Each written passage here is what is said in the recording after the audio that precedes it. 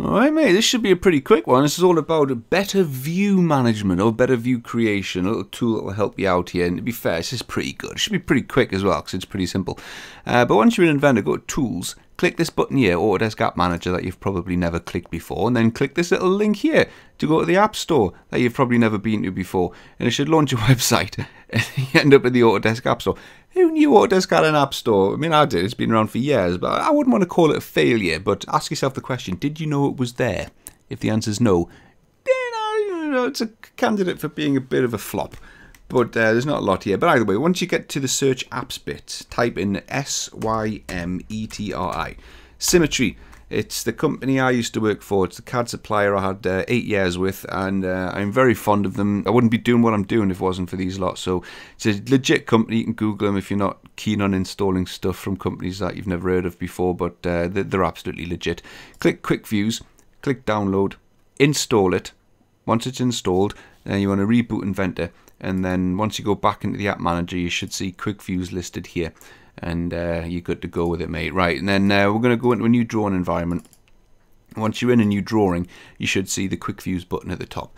Right, so what this does is once you've dropped in a view of an let's drop in a view of an assembly. So I'm going to select a thruster, which is a bit of a nice looking assembly with a few bits and pieces inside it. Let's flip it around so we're looking front on. And no, not that many flips. Right, there we go. So we'll drop them in there. And what a lot of people tend to do, God, Inventor's so infuriating when I move stuff. Why do I have to get exactly the red dots, mate? Why? What is? Never mind. We'll look past that. What people do is once they've placed an assembly view onto a drawing sheet, is they'll create additional views of the piece parts that are in the assembly, additional detail views around the sheet, and you can do it. You've just got to go back into base view and then browse for the other bits and then place separate views, which is doable. It's just a pain in the backside, mate, isn't it? So with Quick Views, it's really simple. To be fair, this is really good. It's such a simple concept, but it's really good. Select the Quick Views button and it'll call up not the parts list, but the model tree of the main base view on your drawing sheet, and it'll just give you a list of all the parts and assemblies in here, and you can just say, right, well, I want to create a detail view of, say, this part here. Sometimes you won't get a preview. It depends whether Inventor's thumbnail things work, and sometimes it does, sometimes it doesn't, but you'll know what your part numbers and your file names are, so chances are you don't need the thumbnail. But select the part, click Add View, and it just drops it in there. It's just as simple as that. Then you've got the full view creation thing here.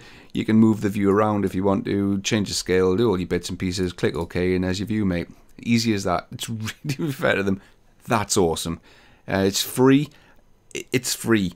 You can download it, keep it for as long as you want, and they'll probably update it, I would imagine, for all future versions of Inventor. And you just keep doing it, mate. You just keep knocking views down. Say, I want to create a view of... You wouldn't create a view of that. It doesn't... I mean, come on. These are nuts and bolts. Give me something I can create a view of. That. And then there it is there. You can move it around, change the view properties, click OK, and there you go. Quick Views, mate. Couldn't be... It doesn't get any quicker than that. Fair play to Symmetry. That's a pretty awesome add-in, and it works really well. So it's just creating additional base views, and it's all done through this pretty nice looking UI. You get the file name, you get the description, tells you how many views you've created of each part, thumbnail down the bottom, simple as that.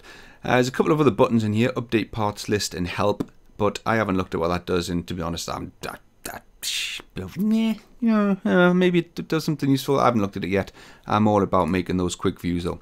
So that's pretty good. Well done to Symmetry for that. Go to the App Store that you might not have known was there. Get it downloaded, and it should appear in there, and you're good to go, mate. You can keep it up to date by clicking that. This is not an App Store tutorial, so I don't know where I'm going with that. Anyway, there you are, mate. Thank you very much. If you like the video, click like.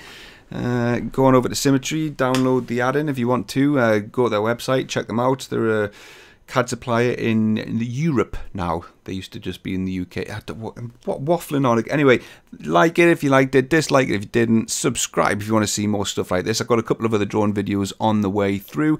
Depending on when you're watching this, they might already be up. But yeah, mate, thank you. I'll see you next one. Toodles.